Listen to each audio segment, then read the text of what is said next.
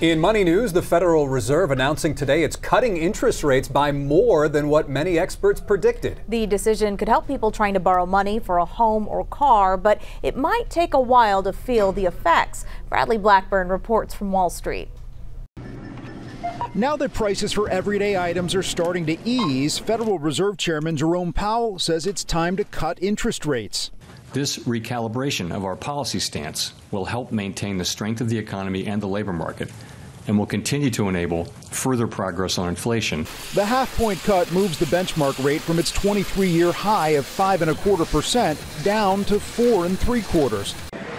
The much-anticipated move comes after inflation dropped from a whopping 9.1% in 2022 to just 2.5%.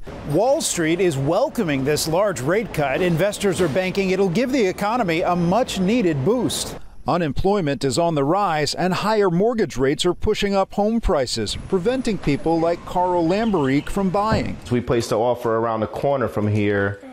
We were $24,000 above asking, and we were number 16. The Fed's decision will bring down borrowing rates, but it might take some time for borrowers to feel the effect. And the initial impact is expected to be small for loans like used cars, which are currently over 11%, and credit card rates, now close to a record high. What we know is directionally, interest rates will be coming down. What we don't know is how fast that will occur in each category.